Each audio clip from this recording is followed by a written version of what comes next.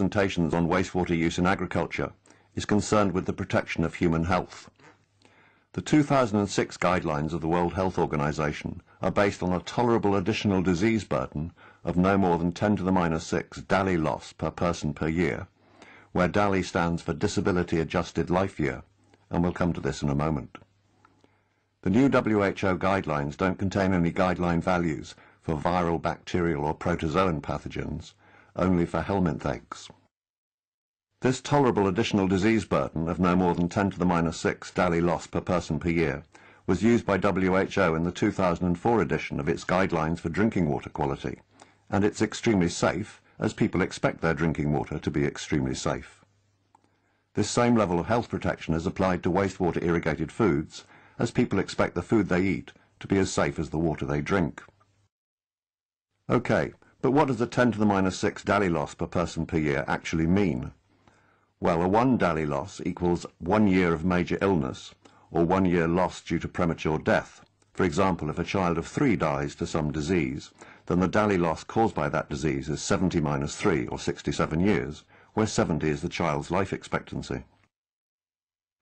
Now, 10 to the minus 6 DALY loss per person per year equals 365 times 24 times 60 times 60, that's the number of seconds in a year, times 10 to the minus 6, which is a loss of about 32 disability adjusted life seconds, or DAL seconds, per person per year. So it's okay if you're ill for 32 seconds a year. In point of fact, DALY losses should only be applied to populations and not to individuals. So really this 10 to the minus 6 DALY loss per person per year is really a tolerable disease burden of 1 DALY loss per million people per year. Now we have to convert this 10 to the minus 6 DALY loss per person per year to something we can use. First, we determine the tolerable disease risk by dividing the 10 to the minus 6 DALY loss per person per year by the DALY loss per case of the disease in question, and then we calculate the tolerable infection risk by dividing the tolerable disease risk that we've just determined by the disease infection ratio, which is somewhere between 0 and 1, as not everybody who is infected becomes ill. This table lists the index pathogens used: otavirus, the bacterium Campylobacter, and Cryptosporidium, a protozoan. The table also gives the DALY loss per case of disease caused by them. This can be thought of the disease cost in DALYs per disease episode. There's a slight difference in rotavirus cost in industrialized and developing countries, but not for the other two. The table gives for each pathogen the tolerable disease risk per person per year for the 10 to the minus 6 DALY loss per person per year, the disease infection ratio, and the resulting tolerable infection risk per person per year, using the equations on the previous slide. These values tell us that a reasonable design risk for rotavirus disease is 10 to the minus 4 per person per year, and for rotavirus infection risk, 10 to the minus 3 per person per year. However, this design rotavirus disease risk of 10 to the minus 4 per person per year is extremely cautious, given the much higher actual incidence of diarrheal disease, which in the world as a whole is 0.4 per person per year for the over 5s. That's roughly 10 to the minus 1 per person per year, so our design rotavirus disease risk of 10 to the minus 4 per person per year is some 3 orders of magnitude lower than the actual incidence of diarrheal disease in the world today. Now, the real question is not how many pathogens or E. coli are permitted in the treated wastewater. This was the approach adopted in the 1989 WHO guidelines. But how many pathogens can be ingested without exceeding the tolerable rotavirus infection risk of 10 to the minus 3 per person per year? Pathogens in the raw wastewater are reduced by treatment, but also, and this is very important, by post-treatment health protection control measures. These health protection control measures, apart from wastewater treatment, are the method of wastewater application, and this refers specifically to drip irrigation, the pathogen die-off that occurs between the last irrigation and consumption, and how food that is eaten uncooked, such as salads and some vegetables, is prepared, and this includes washing with clean water, disinfecting, and peeling. So the key question is, what is the total log unit pathogen reduction required so that the tolerable rotavirus infection risk of 10 to the minus 3 per person per year is not exceeded? And the answer comes from QMRA, quantitative microbial risk analysis. Ideally, it should come from epidemiological data, but we don't have sufficiently good quality data to allow us to do this. We'll now illustrate the QMRA approach by means of an example set of calculations. First, we have to make some reasonable assumptions.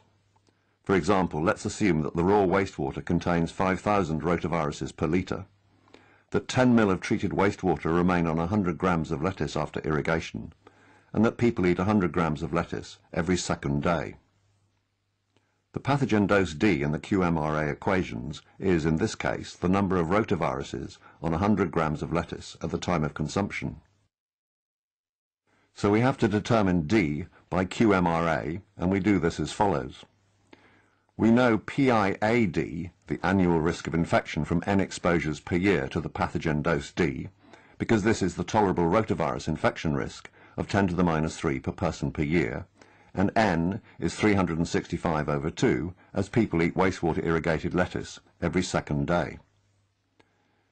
So we can calculate, as shown in the first equation on the slide, that PID, an individual's risk of infection from a single exposure to the pathogen dose D, is 5.5 times 10 to the minus 5.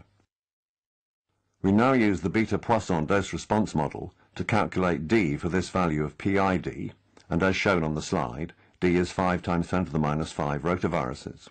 And this is the number of rotaviruses per 10 ml, the volume of treated wastewater remaining on 100 grams of lettuce, or 5 times 10 to the minus 3 rotaviruses per litre. So there are 5,000 rotaviruses per litre of raw wastewater, and 5 times 10 to the minus 3 per litre just before consumption. Therefore, the required log unit reduction is log of 5,000 minus log of 5 times 10 to the minus 3, which equals 6. Now, the above set of calculations use fixed parameter values. For example, exactly 10 ml of wastewater remaining on 100 grams of lettuce after irrigation. But really, we can't be so certain. It might be a little more or a little less, or even a lot more or a lot less. To overcome this uncertainty, we can assign a range of reasonable values to each parameter. So we could say, for example, that somewhere between 10 and 15 ml of wastewater remain on 100 grams of lettuce after irrigation. We assign a range of values for each parameter in the QMRA equations, although we can assign a fixed value to any particular parameter if we want to. For example, everyone eats essentially exactly 100 grams of lettuce every 2 days. We then use a computer program that randomly selects a value for each parameter from within the range specified for it, and it then calculates the resulting risk per person per year. It then repeats this single calculation for a total of usually 10,000 times and calculates median infection risks, or 95 percentile risks, or whatever we want. This reiteration is called a multi-trial, in our case a 10,000 trial, Monte Carlo simulation.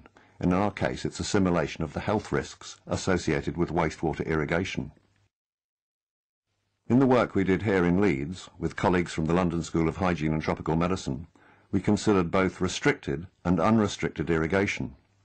Restricted irrigation is the term used for the irrigation of all crops, except salad crops and vegetables that may be eaten uncooked, such as cabbage, carrots and onions. And unrestricted irrigation is used for the irrigation of everything, including salad crops and vegetables that may be eaten uncooked. We used 2 exposure scenarios. Lettuce consumption for unrestricted irrigation. This scenario had been developed in the mid-1990s by Professor Shuval of the Hebrew University of Jerusalem, and we extended it a little by including a root crop, onions. For restricted irrigation, we developed the scenario of involuntary soil ingestion. People working in wastewater irrigated fields inevitably get some contaminated soil on their fingers, and from time to time, and without thinking about it, they put a finger or two on their lips or in their mouth, and some of the soil particles from their fingers are ingested as a result. So first, unrestricted irrigation, and the slide shows the range of values we chose for each parameter in the QMRA calculations. There was one fixed value, 100 grams of lettuce per person per 2 days, and the range of values for the others was 10 to 15 ml of wastewater remaining on 100 grams of lettuce after irrigation. For every 10 to the 5 E. coli in the wastewater, there were 0.1 to 1 rotavirus and Campylobacter, and 0.01 to 0.1 Cryptosporidium oocyst. there was a die-off between harvest, actually the last irrigation, and consumption of 10 to the minus 2 to 10 to the minus 3 for rotavirus and Campylobacter, and 0 to 0.1 for the oocysts. And finally, we allowed the pathogen constants in the dose-response equations to vary by plus or minus 25%. These are the results of the 10,000 trial Monte Carlo simulations for the lettuce consumption scenario. We calculated median infection risks for the 3 index pathogens for various wastewater qualities, defined as single log ranges of E. coli numbers per 100 ml. Thus 10 to the 7 to 10 to the 8 E. coli per 100 ml represents untreated wastewater, and at the other extreme 1 to 10 per 100 ml is getting close, bacteriologically speaking, to drinking water. As you can see in the table on the slide, for a wastewater quality of 10 to the 3 to 10 to the 4 E. coli per 100 ml, the resulting median infection risk for rotavirus is 10 to the minus 3 per person per year, which is the design value that relates back to the 10 to the minus 6 DALI loss per person per year. And it's good to note that the corresponding risks for Campylobacter and Cryptosporidium are 2 orders of magnitude lower. The table also confirms that the risks from using untreated wastewater are very high, practically a certainty for rotavirus infection, and not much lower for the other 2. The table also tells us that it's not really worth irrigating with a wastewater of better quality than 10 to the 3 to 10 to the 4 E. coli per 100 ml, as the resulting median infection risks are much lower than 10 to the minus 3 per person per year. This slide gives the results of Monte Carlo risk simulations that were done the reverse way to those on the previous slide.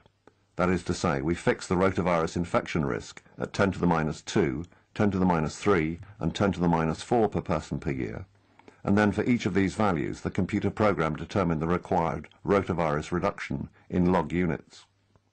In this case, no die-off between last irrigation and consumption was considered, and the footnote to the table gives the ranges of parameter values that we use for both lettuce and, as a root crop, onions. The table shows that for the design rotavirus infection risk of 10 to the minus 3 per person per year, we need to get a 6 log unit reduction for lettuce and 7 for onions.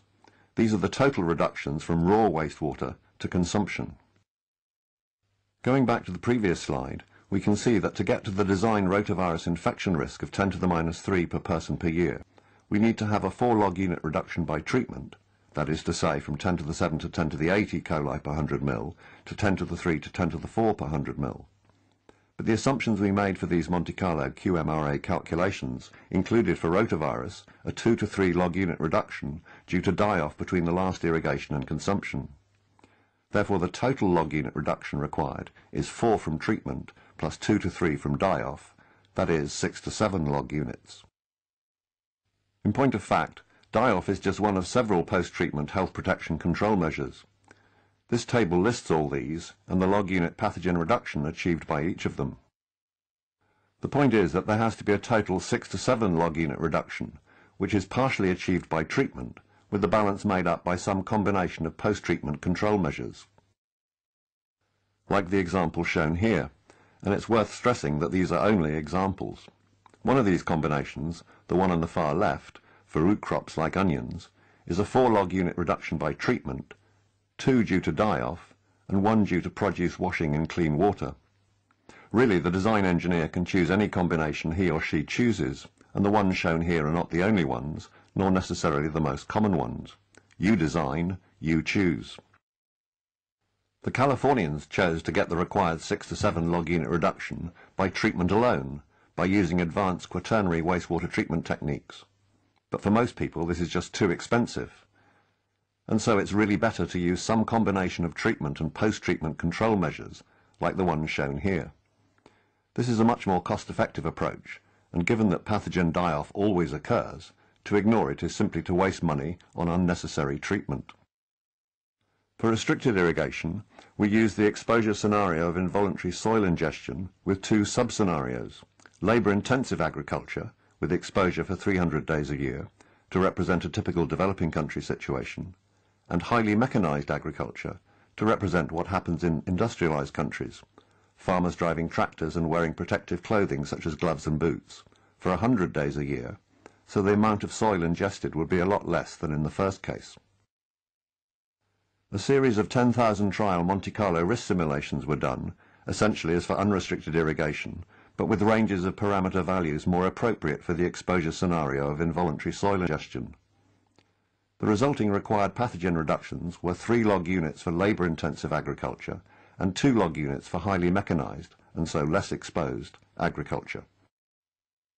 These log unit reductions achieved the tolerable rotavirus infection risk of 10 to the minus 3 per person per year for the field workers. And because they're for the field workers, they have to be achieved solely by wastewater treatment, because the field workers are directly exposed to the wastewater contaminated soil. Finally, we come to helminth eggs, the eggs of Ascaris, Trichuris and the human hookworms, Ancylostoma and Necata. To protect the health of both the field workers and the crop consumers, WHO recommends a maximum count of 1 egg per litre of treated wastewater, although in the case of drip irrigation of high-growing crops like tomatoes, no recommendation is necessary. This guideline value of no more than 1 egg per litre doesn't, however, protect children under the age of 15, so when these are exposed by working in or playing in wastewater irrigated fields, additional control measures are needed, for example regular deworming, either at home or at school. This helminth egg guideline is based on epidemiological data, mainly from studies in Mexico, so it wasn't necessary to use QMRA to derive the guideline.